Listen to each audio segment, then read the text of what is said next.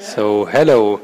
My first question is, could you please introduce yourself and also the project you are presenting here at the Zero Project Conference? Well, hello. My name is Fernando Botelho, and I am working with F123, which is a project that seeks to make education and employment more easily accessible to the blind with low-cost, high-performance technologies.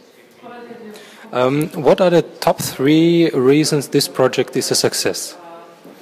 F123 is really successful because we are not trying to reinvent the wheel. We are taking open source software technologies, making them easy to install. We support them with technical assistance, and we offer training material and online distance learning courses to make it easy for the new user to be productive.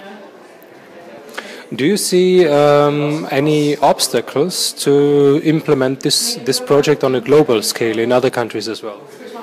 The biggest obstacle we have right now is that because we are a project that focuses on a low-cost solution, we don't have very large marketing budgets.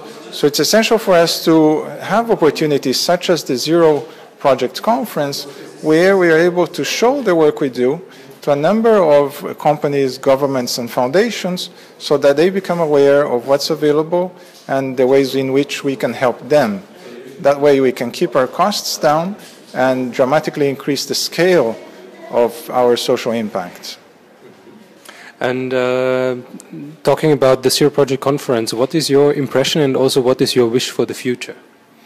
The Zero Project Conference has been wonderful. It's especially good because we have here a number of sectors being represented: government, foundations, NGOs, and even end users or persons with disabilities. So this variety is always very productive for us. In terms of wishes, it would be wonderful to have an opportunity such as this one being organized in a developing country.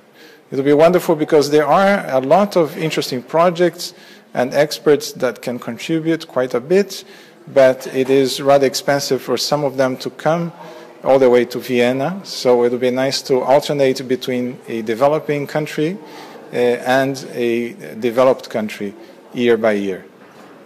Okay, thank you very much.